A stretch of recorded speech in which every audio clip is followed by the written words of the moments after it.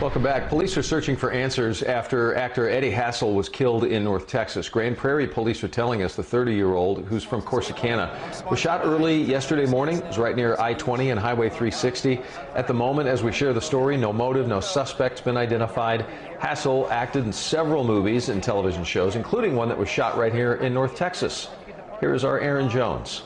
Just stumbled upon it, actually. So we were deciding whether to make the film in Amarillo or Dallas. For producer Major Dodge, this building brings back memories. And then given the circumstances, all I can do is think about Eddie. And those punks brought bats and change. It was here in Dallas's Cedars neighborhood where the movie Bomb City, first released in 2017, was filmed. The true Texas crime drama is based on a 1997 feud between a group of Amarillo punk rockers and preps that led to a hate crime. Eddie Hassell played one of the punk rockers. So I cast the film, but Eddie just came in and his natural essence embodied the character.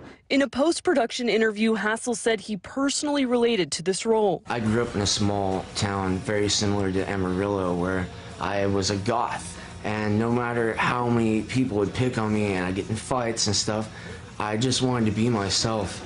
So that connected me so much to this part. You know, he was wild, he's crazy, he's a skater, but he had this really warmth about him. Dodge says the news of his passing has been incredibly hard, but he finds comfort in the legacy Hassell leaves behind. I think Eddie should be remembered as a guy that was all in. He just cared. He cared, and you know, he became like a brother to me, and we're all going to miss him greatly. Dodge tells us that Hassell leaves behind a mother, father, and older brother. Funeral arrangements are still being made. In Dallas, Aaron Jones, CBS 11 News.